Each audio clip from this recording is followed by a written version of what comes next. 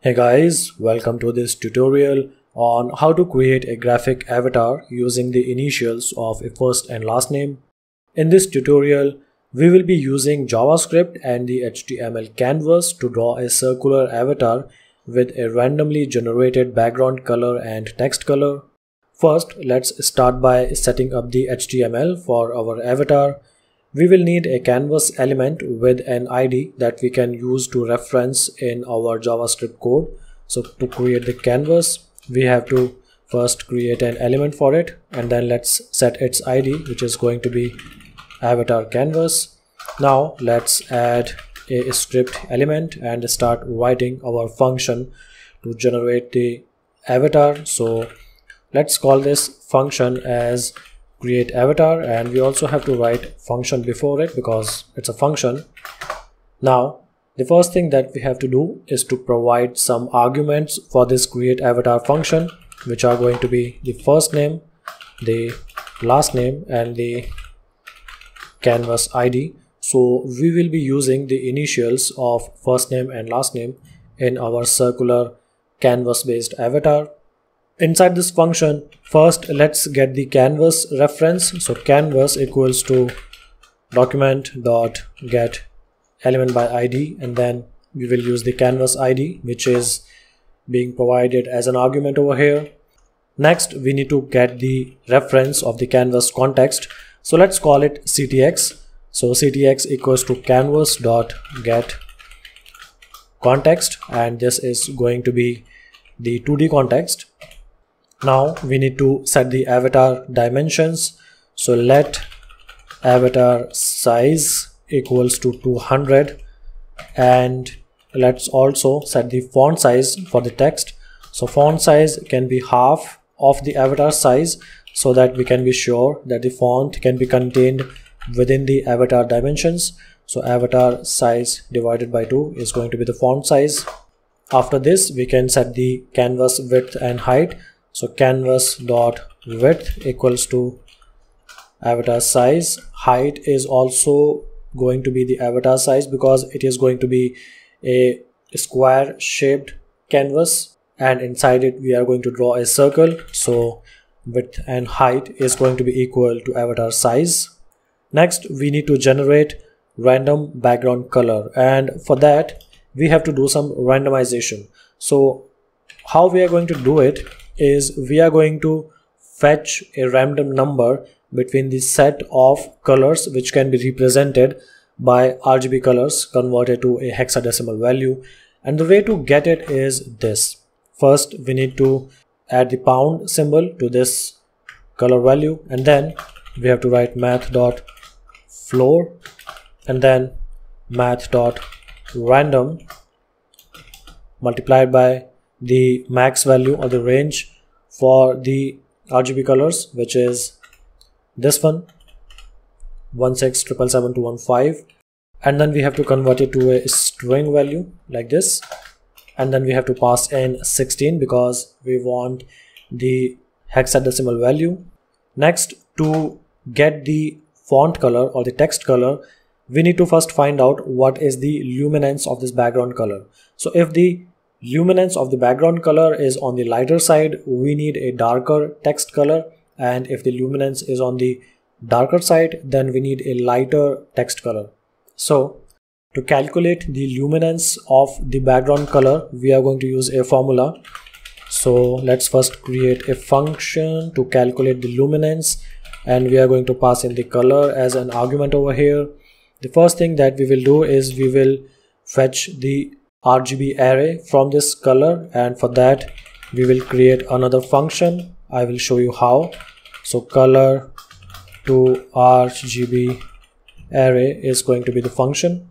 So let's pass in this color as an argument to this function as well. To calculate the luminance, we are going to use this formula.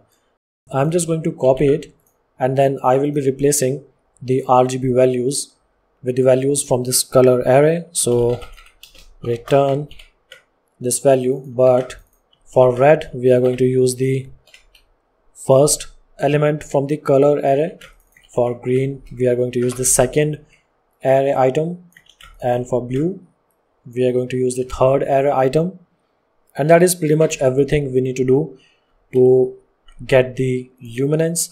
Now for this color to RGB array function, we are going to create a new canvas, and then we are going to get the color array from this background color. So let's do that.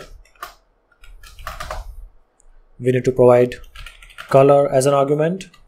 The first thing that I will do is I will create a new canvas like this, document.create element. The element is going to be canvas. Next we are going to fetch the context of this canvas. So context equals to cvs.get context, and the context is going to be the 2D context. Next we have to set the context fill style value with this color, and then we have to call context.fillRect to fill this context with this color. So we have to provide the XY and width and height. Finally we can get the data, the image data from this context to get the RGB values in the form of an array. So this can be done by calling context.getImageData, and then we have to provide the coordinates which are going to be similar to the rectangle that we filled, and then we have to get the return values data, and then finally we can return data.slice. We have to return the first 3 items. So for that I'm going to provide 0 and 3 as arguments. Alright, with all of this, now let's get back to the main function to generate the avatar canvas, where we have to compute the text color. Now we will find out about the text color based on the luminance of the background color. So let text color equals to luminance bg color. If the luminance is more than 0.5, then we are going to use black as the text color, otherwise we are going to use white as the text color. Next we have to draw the background circle for our avatar text, and for that we are going to use context.arc function.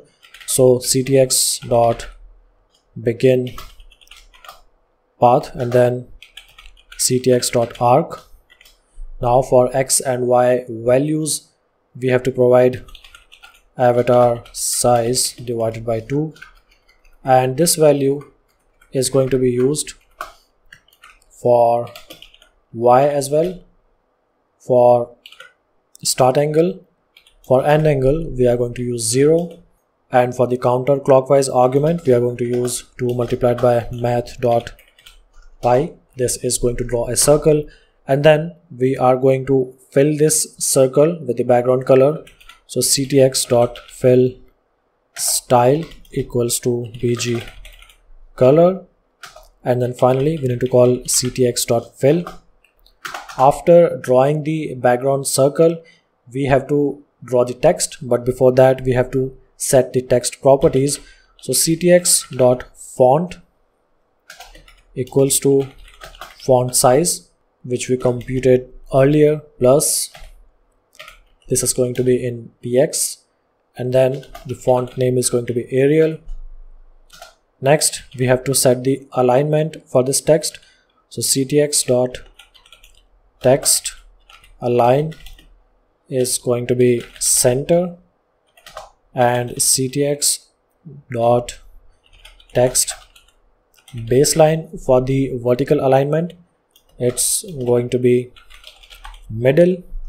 Finally we can set the fill style for our text color. So ctx.fill style equals to text color.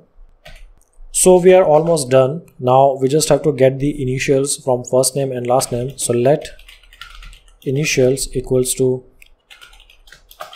first name dot character at 0th index plus last name dot character at 0th index, and finally we can call ctx.fill text and then we can provide the initials as an argument, and then we have to provide the x and y coordinates where we want to print the text. So for that we are going to use avatar size divided by 2 for both x and y. So our function to create the avatar has been done, and now it's time to call this function. So what I'm going to do is I'm going to call create avatar with some dummy first name and last name, so John and then Doe, and then we have to provide the canvas ID, so avatar canvas is the ID. Now let's find out if this code is working or not. So this is our web page, and right now we cannot see anything over here. So it says canvas.getContext is not a function. Alright, so there is an issue over here. It's a typo. Let's fix it, and now let's find out. So it looks like that the background and the text color are correct, but the text font is not correct. Let's see in the code. This is the font size. Actually it should be font, not font size. Now let's check again. Okay, now it looks like our code is working, and that is how you can create an avatar image with a random background color for the user's first name and last name initials in the absence of user's profile picture. Let me know what you think about this code, and I just hope that you have learned something from this video. I will see you in the next one.